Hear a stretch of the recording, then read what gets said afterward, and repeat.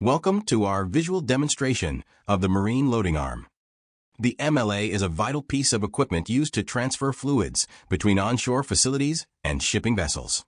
The system is composed of several key components, including the inboard arm, outboard arm, counterweight, liquid line, vapor line, and swivel joints.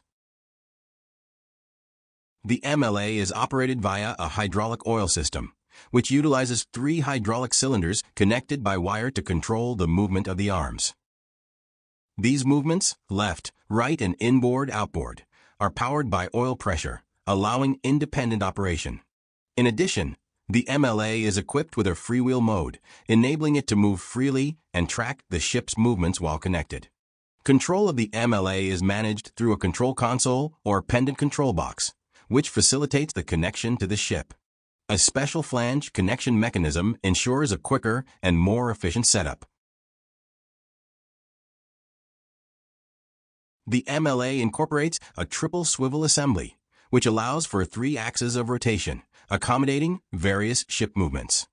This assembly consists of 3 swivel joints, 2 ball valves, and a hydraulic cylinder, which work together to prevent fluid spillage during emergency disconnections between the ship and the arm.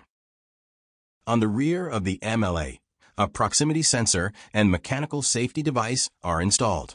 The mechanical safety device is linked to the oil relay system, ensuring that the emergency release function is only activated when the MLA is securely connected to the ship.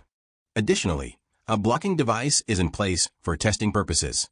This device must be removed after the emergency release coupling test to ensure proper ERC functionality. In the event that the ship drifts beyond the loading arm's operational limit, the emergency system is activated, prompting the MLA to disconnect and lift to a safe position.